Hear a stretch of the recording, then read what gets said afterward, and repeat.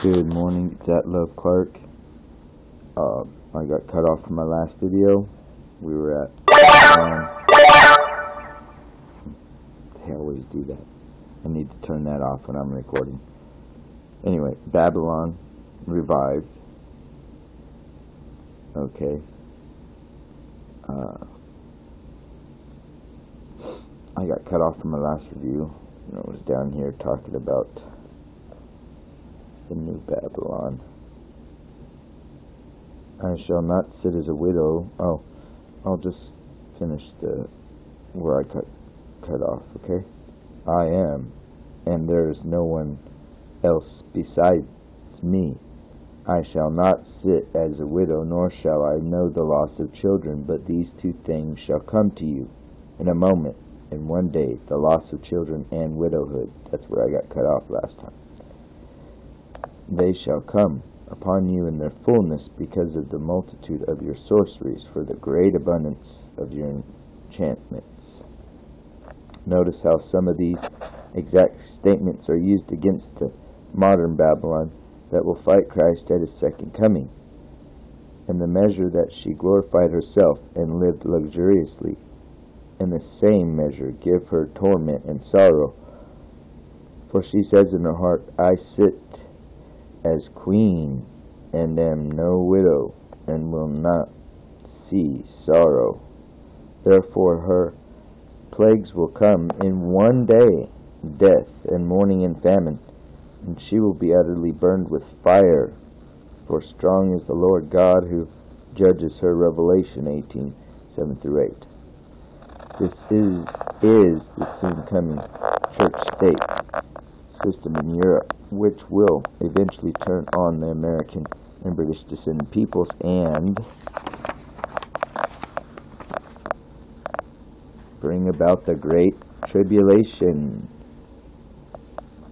It will be a revival of ancient Babylon with its priestly caste, pagan rituals and doctrines, and complete disregard for God's commands. It will be a clever counterfeit of true Christianity.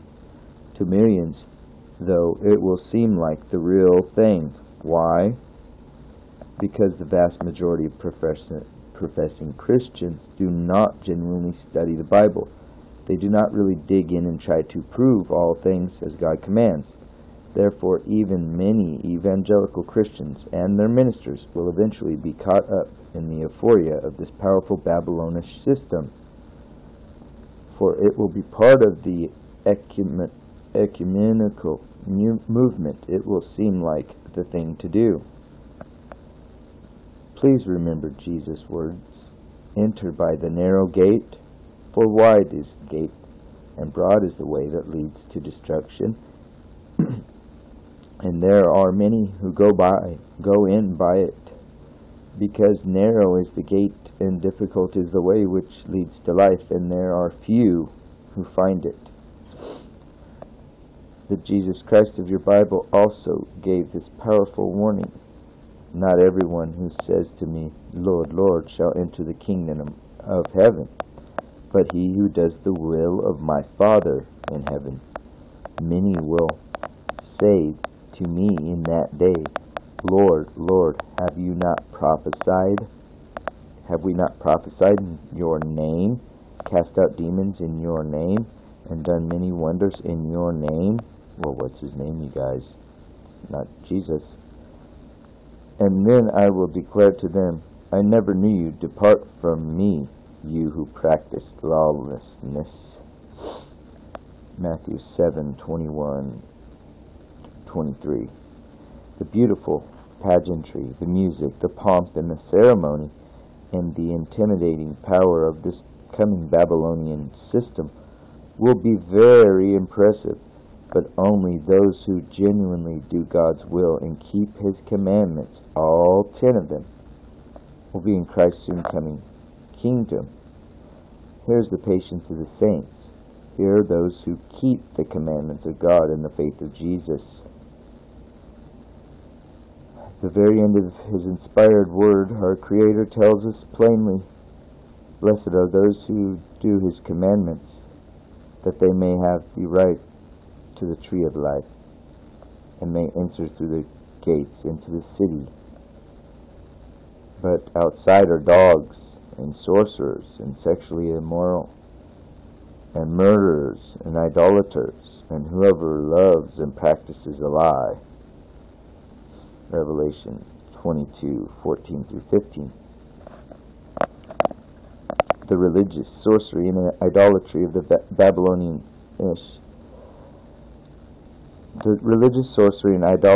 Babylonian system will be enticing to millions. The vast majority will follow that way, but the above passage warns about anyone who loves and practices a lie. The teaching of modern Babylon are filled with misunderstanding and pagan practices. Satan has been extremely clever in creating a counterfeit Christianity which looks so much like the original that untold millions have been deceived. Those who follow this pagan counterfeit religion will suffer the full fury of their Creator when the trumpet plagues and 7 last plagues are poured out on a rebellious world. Revelation 8:9 and 16. Yet God's Word describes the temporary wealth and power of the system. For your merchants were the great men of the earth, for by your sorcery all the nations were deceived, and in her was found the blood of prophets and saints, and all who were slain on the earth. Revelation 18:23 through 24.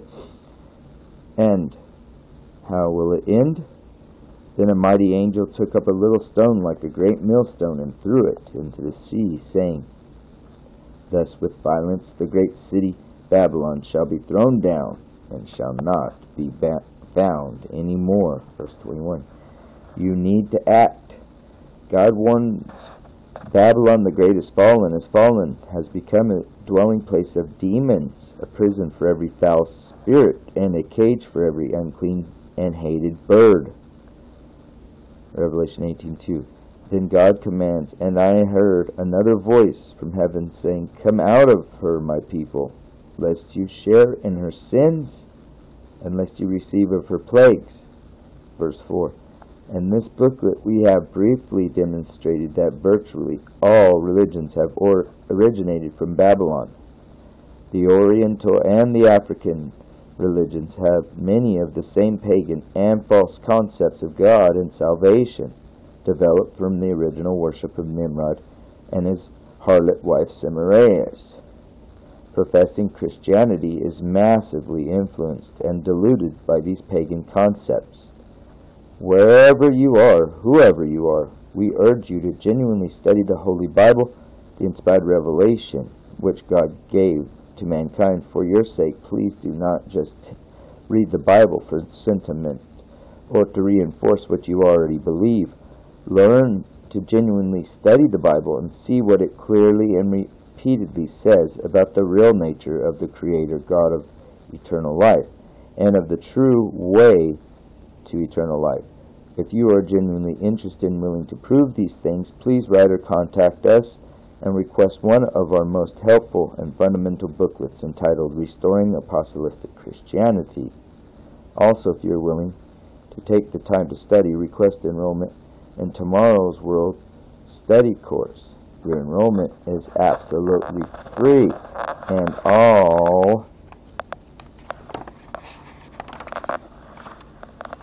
all our booklets and literature are free. We just request that you put forth the time and mental energy to study these materials diligently. Compare them with the Bible itself and sincerely prove to yourself where the truth is actually taught. We will continue to explain the prophetic events now unfolding to bring about the revival of Babylon and of the coming kingdom of God. This message will not be popular. We will be harassed, vilified, and persecuted for bringing you the plain truth about what is really happening in world affairs. But we must be afraid We must not be afraid to proclaim the full truth about genuine Christianity and about the apostasy directed against it by Satan the devil. For the living God does not take kindly to fools and cowards. He who overcomes shall inherit all things, and I will be his God, and he shall be my son. But the cowardly, unbelieving, abominable, murderers, sexually immoral, sorcerers, idolaters, and all liars shall have their part in the lake, which burns with fire and brimstone, which is the second death. Revelation 21:7-8.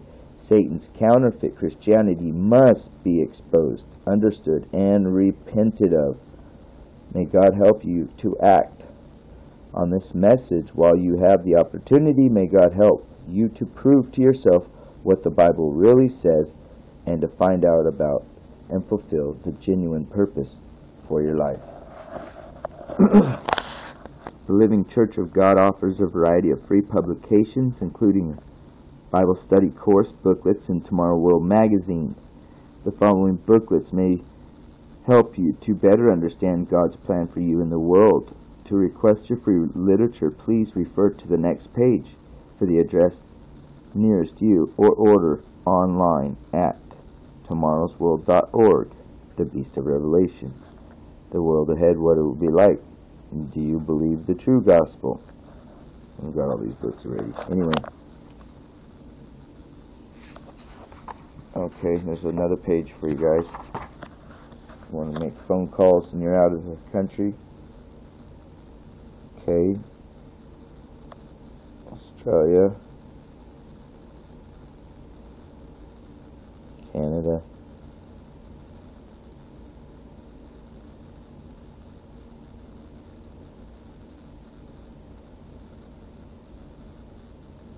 I forgot a case for people that that are blind or can't read. It's www.tomorrowsworld.org. Okay, you gotta get someone to type that in, I guess. United States, P.O. Box 3810, Charlotte, North Carolina 28227-8010.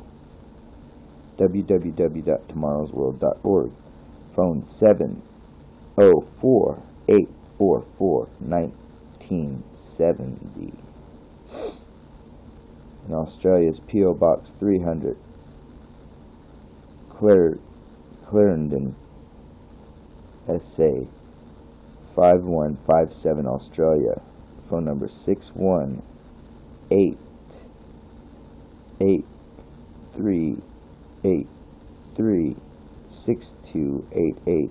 Canada, P.O. Box 409, Mississauga, Ontario. L5M2B9 or 89. Phone number 905-814-1094. New Zealand, P.O. Box 2767, Auckland, New Zealand. Phone number /fax 09-268-8985.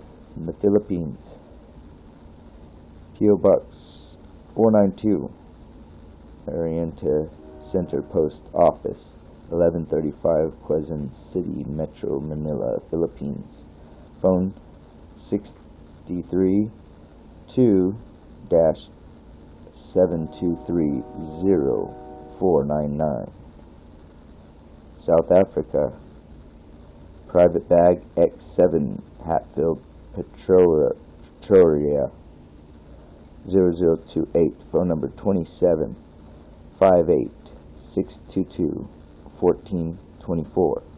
United Kingdom, BM Box 2345, London, WCIN 3XX. Phone 440-844-800-9322.